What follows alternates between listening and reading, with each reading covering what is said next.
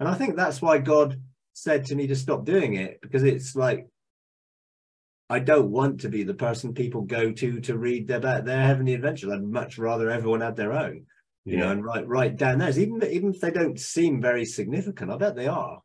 You know, they'd be significant for you, and for some people actually will relate more to you than they would to me. You know, so I think it's important.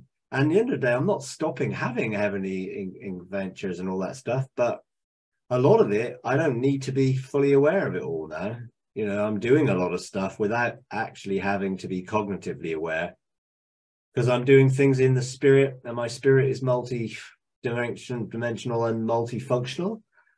So, you know, I don't have to be conscious, which means you can enjoy life more.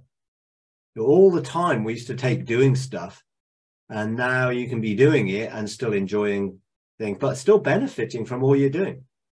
You know, and whatever I need to know, I know. My spirit will inform me of whatever I need to know.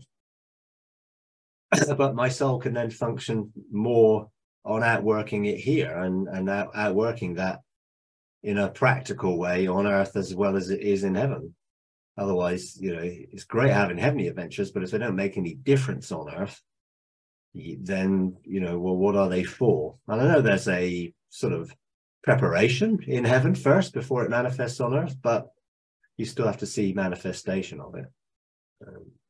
And to be honest, the biggest manifestation of it initially is relationship, because that's what Jesus said, the world will know you're my disciples by your love for one another.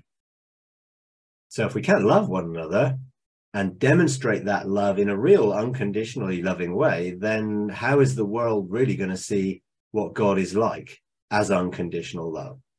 But it's really hard to love unconditionally without putting conditions. And of course, the church systems don't love unconditionally. They love, well, they don't really love at all, but they demonstrate affinity to those who believe what they do and behave like they do. So there's a behavior and a belief issue with acceptance and affirmation and belonging, whereas God, you belong first, and then he wants to reveal who you are so that then you will act out of who you are, really are.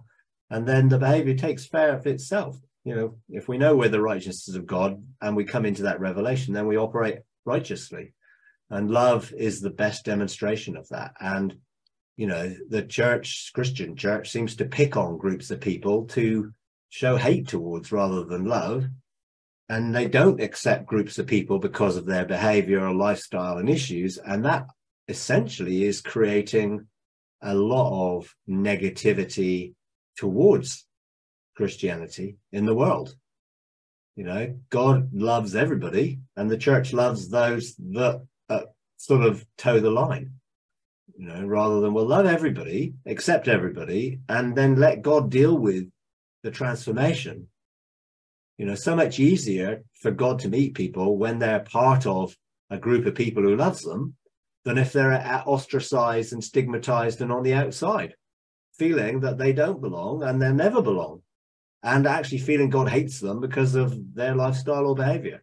And I think we've got to change the way we engage people to be an inclusive way and not be focusing on what they're doing. I mean, most churches are afraid of being polluted by, quote, sinners, when those people aren't sinners at all. They're brothers and sisters. They don't know it yet, but that's who they are.